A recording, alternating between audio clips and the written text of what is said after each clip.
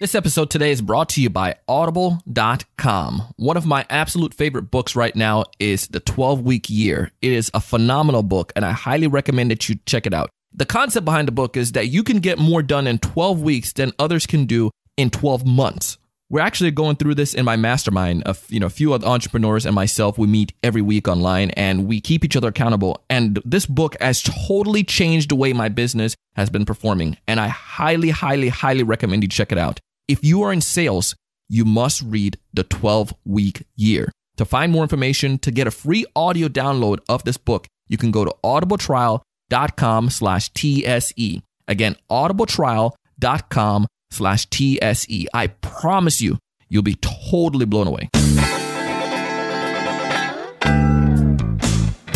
Hey, everyone. Welcome to another great episode of the Sales Evangelist podcast. I'm your host, Donald Kelly, the Sales Evangelist, and I'm so excited for another great episode. I'm so excited to be here with you today. And on this episode, I have two awesome guests. Their names are Jim McCormick and also Maryann Karinch. They co-wrote this book called Body Language Sales Secret: How to Read Prospects and Decode Subconscious Signals to Get Results and Close the Deal. Phenomenal book, and we're going to talk about that today because here's the thing that I've come to realize is that we have a hidden language amongst us as sales professionals and also just as people, right? You know, you've heard statistics about how you do more if you're talking through your body than you do through your actual words. So if that's the case, why in the world are we left in the dark, man? As a sales professional, I guarantee you're going to really enjoy this conversation. They're going to give you some key insights, some key ideas on how these tie to different ways of selling, different means. We're going to go over 5 of them particularly. And man, these guys, they know what they're talking about. They're a fun group. So I won't take up much more time. Let's go ahead and dive into the content. Welcome to the show, Jim and Maryann. Hello, Donald. I am so excited to have you both on the episode today because I know we're going to have some great conversation because oftentimes as sales professional, we don't realize that there's a hidden language that most of us don't pay attention to. And I'm not talking about French or Spanish, or I'm not even talking about sales, but it's our body language and specifically how this can help us improve the way we sell or may make us not sell so well. So before we dive into all the fun stuff and start talking about this, I'd love for you guys to tell us a little bit more about you individually. Let's go ahead and start with you, Jim. Tell us a little bit more about you. Hey, Donald. Jim McCormick here. I'm the author of a number of books. I am a professional skydiver. I'm an organizational consultant. I have been in a selling role in one fashion or another throughout my entire career, whether it's been selling ideas or selling products or selling for organizations in order to advance their cause. So this is a topic that's very near and dear to me. I've also been in some corporate executive positions, and I do a fair amount of executive coaching and CEO presentations continuing in my practice. Nice. Now how about you, Maryann? Well, Donald, I have been writing about body language and studying body language intensely for 13 years, and it's a build on what I had known before, which is theater. So, in theater, you have to know how to do body language so that you can present the right emotion. And then I sort of built on that by collaborating with someone who's a body language expert. And then, got together with Jim to focus it on sales. And, I'm glad you did because I really feel that there's so much that we can discuss and so many insights and probably from your years of studies that you can share with us, as sales professionals. And Jim, again, marrying those two is a power in that. But let's go even just start talking about it. Why should sales professionals even worry about this stuff anyways? Is it even that big of a deal when it comes towards body language and improving sales? Or is this more of what nice to have? What are some of your feelings on that? Well, Donald, I think it's an absolute necessity. And you touched on it well when you got it started. There's so much of our communication is nonverbal. And that's what inspired us to write the book. When we're interacting with people in person, significant part of the message we're sending them and the message they're sending to us is coming in a nonverbal fashion. And the sales professional that is not aware of that on two sides is at a significant disadvantage. And Donald, when I say two sides, in the book, we present an opportunity and a means by which to assess the messages that you're receiving and just as critically, the messages that you're sending. What about you, Maryann? What are your thoughts on that? Well, absolutely. That a lot of what we do that is important communication is involuntary body language. And so what we try to alert people to is what signals are you giving as a salesperson that you may not want to be giving? and what signals do you really want to give, and how do people interpret you, as well as what are you picking up from other people in their resistance to you, in their liking of you? Are they accepting you? So we go through a lot of the nuances of that and help people close deals a lot more effectively. What are some of the involuntary body language that we may want to avoid, or things that, well, salespeople probably are doing right now from you guys' experience? How about we start with you on that, Maryann? Well, a lot of times we make other people nervous, or people make us nervous, and we don't realize what glitchy behavior we have when we have a little bit of stress or emotion. And so we need to know, what do we do? Rub our fingers together, twiddle our hair, or what sort of maneuvers do we give off that are sort of self-soothing gestures? And what are other people doing? When you see tension come into a sales relationship like that, something's not quite right. You want the person to be calm, and you want there to be an ease between the two of you. So that's what we're aiming for. What are your thoughts on that, Jim? I would love to get your feelings on that. Well, this is typical of how this whole process works. Maryann has a tremendous in-depth knowledge. Mine is much more superficial, and which I think is good, because what I focus on, it's a simple question. Well, what level of engagement do we have with our prospect? And the things that Maryann mentioned are all indicators of whether we are or not engaged, but I'm looking for engagement and connection. Are we authentic? Are we making eye contact? Because the prospect can genuinely discern whether we're present or not. And by being present and focused on them, and such a significant part of it is listening effectively to them, that makes the connection that we want to make, that can lead to the relationship, that can lead to the sale. And it's interesting you mentioned eye contact too. I mean, that I find that when I was a new seller, I didn't look anyone in the eyes. I was afraid because one, I didn't have confidence in myself. Two, I didn't have confidence in the product. And three, I felt lower than the people that I was trying to sell to, right? Me going into a meeting with an executive or on a phone call with them. Like, this person is running a multi-million-dollar organization. I can't even spell million. You know what I mean? And part of what we do when we're going through the book, after we've trained people on a lot of the aspects of body language and sales, then we talk about 5 different sales approaches in which they can apply it. And one that comes to mind as you're speaking to that is the expertise sale, and having confidence when you go in the door that you actually know more than the people that are buying from you, and you have something to offer them on the expertise scale. Right. Also, when you change your body language to have the body language of confidence, it does something to your head. It really makes you feel better. You feel more powerful. So there are some power poses that we talk about too that really help you project confidence. And it's through and through. You feel it yourself and you project it. You mentioned these 5 different sales situations. Is it okay if we tackle some of those? Or you guys can tell us what those are at least? Yeah, absolutely. The 5 that we dive into and go into great detail on how they relate to using body language are relationship selling, solution selling, expertise selling, ROI, return on investment selling, and fear selling.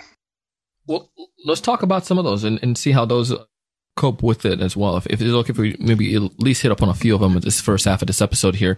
And I would love for you to go a little bit further and tell us a little bit more about this relationship selling side and how that can tie with body language. Why don't we start with you, Jim? Absolutely. In a relationship selling environment, you're doing exactly that. You're working to create a relationship. You're not going straight for a sale. You're not even focused on a product so much.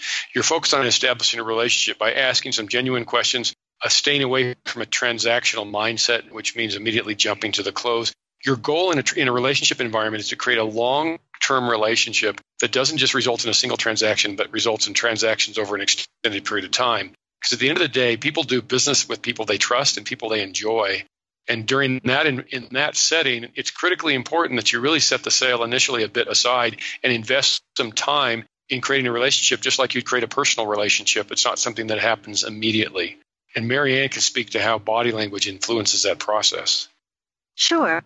Well, you want the body language of trust, mutual trust. So you have to have some openness. The open body language means that you don't have your front protected. So you don't have things crossed in front of you or held in front of you. You're not putting barriers between you and the other person. That's one of the fundamentals. And there are so many other things that indicate that you want to connect with the person. So you open up your body language, don't clench your hands, that kind of thing. And do use the eye contact. It's very important. What about when it comes towards solution selling? Imagine a lot of our folks who are selling software probably falls in this category a little bit. Of course, in the solution selling environment, you're not selling a product, you're selling a solution that happens to be a product that can benefit the individual, that benefit the customer. So obviously, you have to do a fair amount of genuine, authentic investigating in that process, which means, most importantly, you are showing an interest in them, and you're showing an interest in the challenges and the problems that they need to solve. They can readily discern by your level of questioning and your level of engagement if you're sincerely taking an interest in their challenges and how you might be able to solve them, or you're just asking perfunctory questions because you're trying to get to a sale. Maryann, how would that tie with the body language side of the house? You are showing active listening. Active listening means that you would be leaning toward the person, most likely, that you'll nod occasionally because you want the person to know that you're with them, that you would continue to, look engaged in the sense that you have focus on that person, and that there's probably some mirroring going on. So you are adopting you're not mimicking what the person is doing, but you're coming very close to adopting the same type of posture so that person feels comfortable with you and knows that you're really engaged in whatever information he or she is sharing with you. Donald, let me speak to that mirroring concept versus mimicking, because I think that's really important. Sometimes people have read in sales books, you're supposed to mirror your prospect, and they can end up looking absolutely ridiculous because if the prospect crosses their right leg, then they cross their right leg, and similar things like that, and it looks like they're absolutely like a puppet. That's not the point at all. The mirroring is a way for you to gain control of the situation. If they walk in the room, your prospect walks in the room, and they're high energy, they're highly distracted, they're struggling to focus, you go to where their energy level is, and then you bring them with you and you calm them down. Similarly, if they're in a calm place where they're just, they're extremely low energy, you match them there and then bring them up to a level that will help them to focus on the discussion that you're having. That's a completely different process than just simply leaving them where they are. And you can see how by doing so, you very gently, without being manipulative, bring them to a common point that's going to work best for both of you. Yeah, and you can see this probably in some other situations. Like, sometimes you find, I remember in high school, parents always tell you become those that you're around the most. And you can probably see that same idea where you start following the mannerism and things of those that you spend those times with.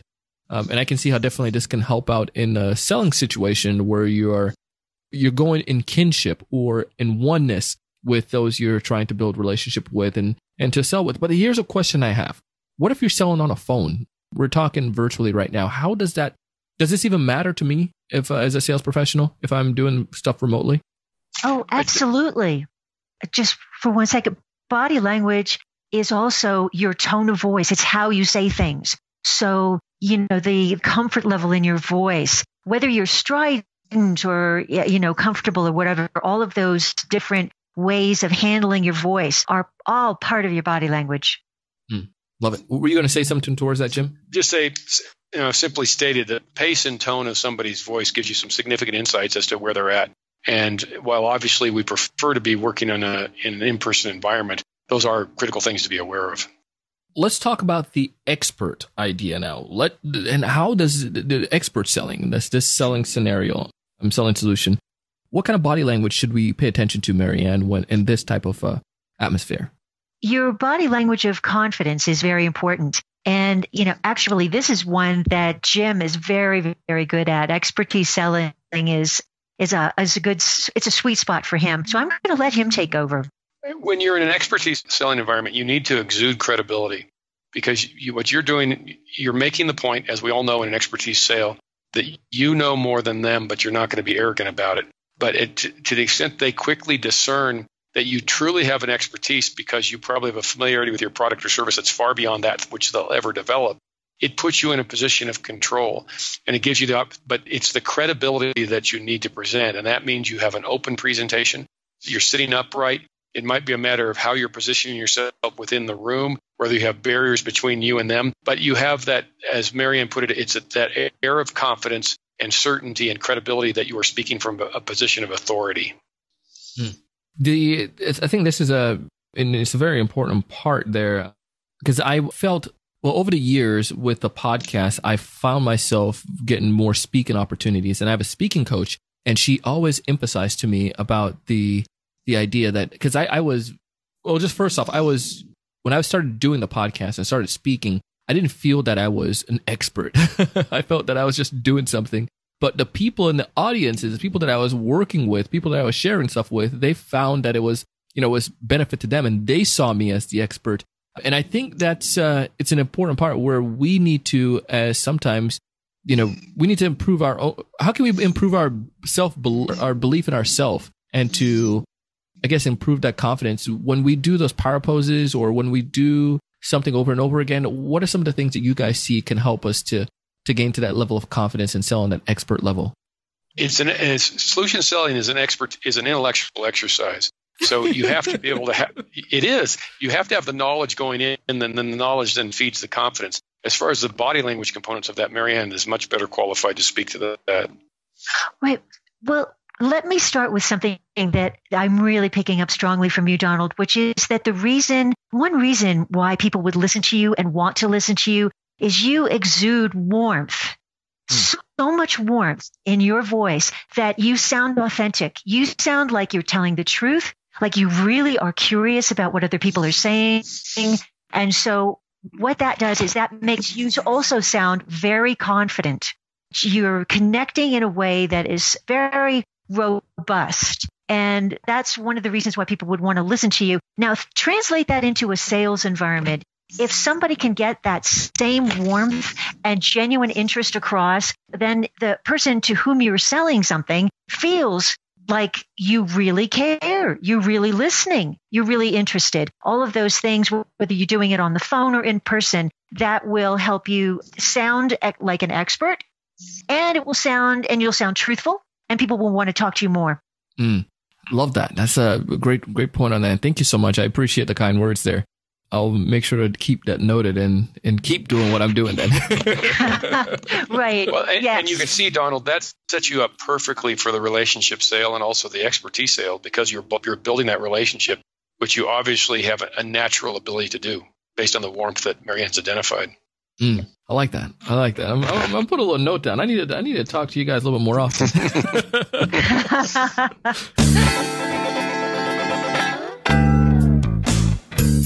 This stuff is going good so far. We're going to take a quick break, but when we get back, Jim and Maryann are going to continue to share with us some key insights and some ideas that can help you perform better in reading people as a top performing sales rep. You're listening to the Sales Evangelist podcast, and I'm your host, Donald Kelly, the Sales Evangelist. As you know, I always push things of value, and one of the things that I absolutely love, one of the tools in my arsenal that helps me to perform well each and every day, is Audible. I would highly recommend that you check out Audible. It's a powerful tool, because here's what happens. If you're like me, well-meaning folks like myself recommend books, and you have friends and family members and other podcasts you listen to, and they'll recommend books. So now you have, by the end of the week, you have 5 books that you need to read. But here's the problem. You don't have time to sit down and read all the books. Why don't you just listen to the book like you listen to podcasts like this? That is why I recommend Audible. One of the books that I'm listening to now, I told you about it at the beginning of the introduction, is called The 12-Week Year. Get more done in 12 weeks than others do in 12 months by Brian P. Moran. You can listen to the book for free. You can check it out by simply going to audibletrial.com/TSE. Get a 1 audiobook download and a 30-day free trial of Audible. It's a deal. Again, go to audibletrial.com/TSE. You're going to absolutely love it. You're going to get through all of your books, and you're going to feel so good. Again, audibletrial.com/TSE. We're going to go ahead and dive back into the second half of this episode with my good friend Jim and Maryann. So as you listen to them, I would recommend that you write one of these principles down. If you're driving, just don't worry about writing it down. Go to the show notes, take one of these principles, apply it to the way that you sell, and you'll see how you become more effective at reading people and having more clarity with your body language. So let's dive back into the episode. Well, let's jump into the second part here. I want to talk a little bit more about a couple more of these sales situation, specifically around ROI, and the fifth one, we'll get to that in a second, but let's talk about ROI. Why is that part so key, especially in relation to body language and to help us improve our selling?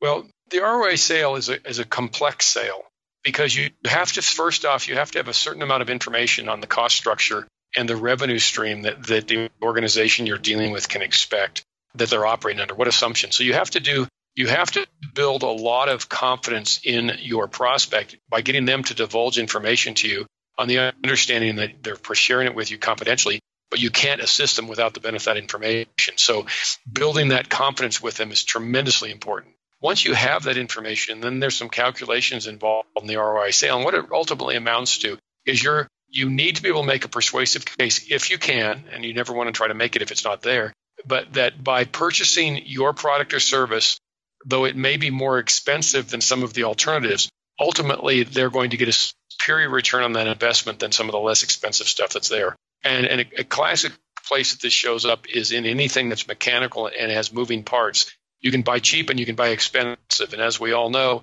you buy expensive and potentially, if you can make the case that the product is going to last longer, the service is going to be superior, such that it either does one of two things, increases revenue or decreases cost or a combination of the two, then you can potentially make that argument that they should spend more with you. One of the best examples that we came up with when we were writing the book was when a lot of the traffic lights were being transitioned from incandescent bulbs to LED bulbs. And salespeople were coming into these municipalities and saying, I've got a great idea. I've got a light bulb here that costs, I kid you not, 50 to 70 times more than what you're currently paying. Isn't that a great idea? And of course, and if they even listen to you from that point on, you have to make the point that, but you're going to have, it's going to last dramatically longer, and you're not going to have nearly as much maintenance costs. And that's where your massive cost is when you send a crew out there to have to change a light and you have to stop traffic and all that kind of stuff. And they could make the ROI argument that by spending dramatically more initially over the life cycle of that product, their costs are lower.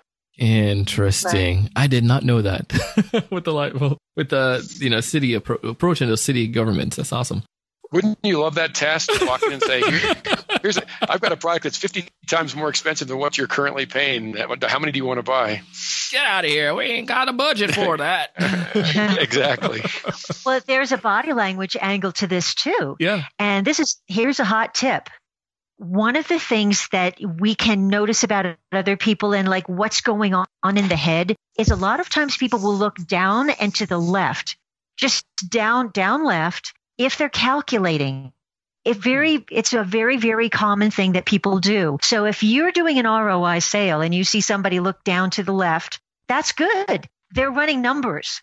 Huh. So just keep that in mind. What about down to the right? What's that?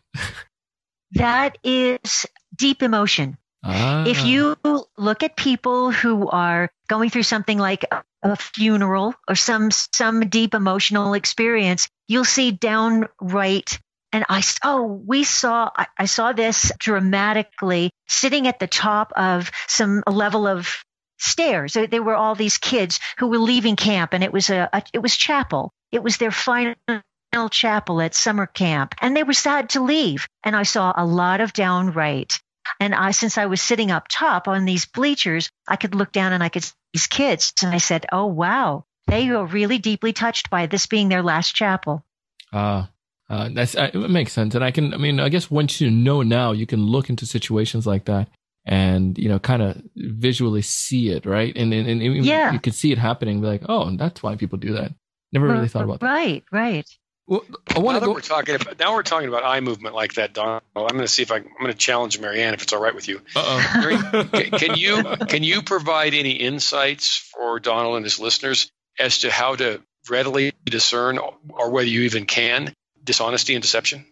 Okay, this is a really, really quick one. Eye movement sometimes does reveal whether a person is using imagination or memory. You have to do something called baselining, which means you ask a few questions that are definitely questions that involve memory, and then see where do the eyes go. And if they consistently go up left or up right, depending on the person, then the opposite generally is imagination. And And when you see the eye movement moving toward indicating imagination, sometimes other elements of body language will reinforce your suspicion that maybe this person is not really telling the whole truth. Eye movement. And so I guess that's why all those FBI shows and stuff like that, they can figure, just like read people and see things like that, see how those deceptions are happening, right? Well, actually, a good you have way to be a little careful. A good way to practice this in real time when you're not you're not dealing with actors who are rehearsed is to watch politicians get interviewed. And watch. I'm serious. You watch their eye movement, and once you've had a chance to baseline them, you get a pretty good indication as to whether they're being genuine or not, unless they're truly pathological, which some are, in which case they can hide that. That's true. Very true. Well, I wanted, before we finish up here, the fifth area, I had them written down here. What was that after ROI? I can't remember what we had down there, Jim. Fear selling. Fear selling. Let's talk about fear.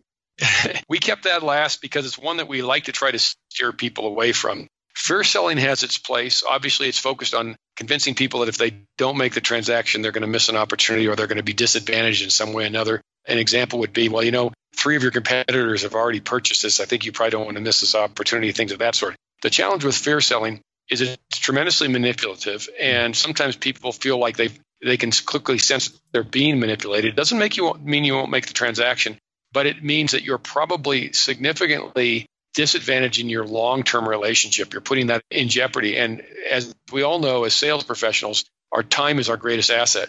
And life, generally, we don't have enough time to go through all the process of cultivating a client or a prospect and then selling to them a single time. So that's why we try to steer people away from fear selling unless it's absolutely necessary. It kind of reminds me of the loss aversion idea where, sometimes you find that people are more afraid of losing something than they care about gaining something. If I tell you, there's a chance that I can show you how you can save that extra, $100 right now from your monthly electricity bill as opposed to gaining $100. This one is easier to keep the money that I'm already losing as opposed to working and gaining something new. So my question to you, Donald, if somebody uses that sales approach on you afterwards, do you feel like you've been manipulated? It would feel that if you have the fear side of it, and I guess it really depends, right? If somebody was trying to, and I guess it goes back to the body language and the way they sound, and if they do it often, if I see something that's always under, the way that they treat people or tell people like, you got to do this, and it's like, maybe not. But if it's in my genuine best interest, and Jim, you're telling me, Donald, if I can show you how this can help you, if you don't do it, then this is what's going to happen. Then I would see it maybe like a blend of the expert and the fear. Am I making sense of that? Yes, and I completely agree with you. And if it's part of a relationship, and a well-established relationship, where you can come through the door, you can call on the phone with credibility and say, let me explain something to you. We've got a price increase coming. I'm not supposed to be telling anybody about it. But the reality is you probably want to bulk up on this order because, that's an example of a fear sale where you're actually serving them well and you're bolstering your relationship. But you're saying you really need to get some more budgetary authority on this because it's going to help you out after the price increase. Right. In terms of consumer experience, women are often given the fear sell. Buy this cosmetic now because the price is going to go up tomorrow. Buy this dress now because the price is going to go up tomorrow. Or, it's the whole sale mentality. Gee, I better do that right this minute so that I can, look good or, whatever. But women get that constantly.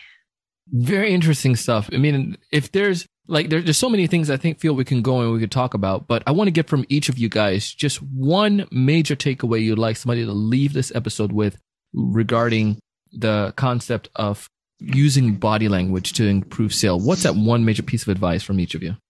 Maryann, do you want to go first? Sure. You want to have the body language of trust because if you want a long-term relationship with somebody, a sales interaction that is positive and growing and strong, there must be trust. And so you want open body language. You want to, in some ways, look vulnerable because then the person will trust you. You have nothing to hide. When you're an honest person, then somebody's going to want to do business with you again. And my perspective, Donald, as the sales guy and not the body language expert, is simply stated, You want to be aware from the very beginning of the interaction whether the people you're interacting with are open or closed in all the ways that you can interpret that through the signals that we train people about in the book. Just as important, you need to be aware of the fact whether you are being open or you are being closed, and there's an appropriate place for both. I agree with what Maryann's saying. Generally speaking, some openness and vulnerability will bolster your credibility just to an extent. But if you look at nothing else but where the other people in the room are and you are on the openness to closeness spectrum, that's going to give you a great head start. Excellent. Yes. Mm-hmm. Well, if folks out there is listening to this episode and they want to get connected with you guys or to get access to your book, what's the best way or best place for them to go to get access to you guys and your book? Maryann, you want to handle that? Well, the publisher is Red Wheel Wiser, so their website would definitely have our book.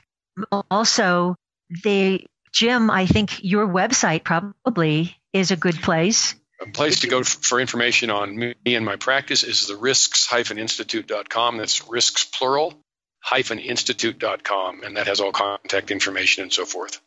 And the book is called Body Language Sales Secrets. It's readily available both as an ebook and a printed book on Amazon and Barnes & Noble and all the other classic means by which we buy books in today's world. Well, thank you guys both so much for being willing to come on the show today. We sure appreciate your insights and the value that you brought to us. And I hope that, I know that there's someone listening to the show is going into an appointment and they're going to perform better just because of some of the things that you shared today. So thank you so much. That's a great thought. Donald. Thank you. And Donald, don't lose that warmth. I won't. That's right. Thank you both. Thanks, guy. Thank you. Bye-bye. A must-read book. I recommend you to check it out. If you want to find the details of it, the Body Language Sales Secret, just simply go to the show notes of this episode, thesalesevangelist.com/episode number 753. Again, thesalesevangelist.com/episode number 753. You will absolutely love it. I'm telling you, Jim and Maryann, they're a dynamic duo sharing all kinds of great goodness. And you'll realize that there's a hidden language that we tend to overlook as sales professionals. I do all these things because I really want to help you. I recommend books like this. I recommend Audible. I bring guests on the podcast like this. We have Facebook Live. We have our Facebook group. We have our training programs. We have everything here because we are determined to help new and struggling sellers, help sellers and sales leaders alike to perform well. If this sounds like a friend that you have, I would ask that you go ahead and tell them about what we're doing. Share the wealth, right? Let's grow this community. Let's help other salespeople. Let's fulfill this mission of helping everyone to perform well to the best of their abilities. Again, I do this stuff because I love it and I care for you. I love you. I want you to perform well. I want you to be happy. I want you to be successful. But most importantly, I want you to go out each and every day and do big things.